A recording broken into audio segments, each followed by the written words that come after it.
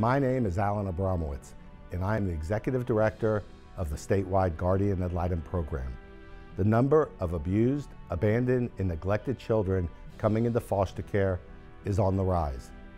These children have been traumatized, and they need trained advocates who understand what they've been through and can be their voice in court.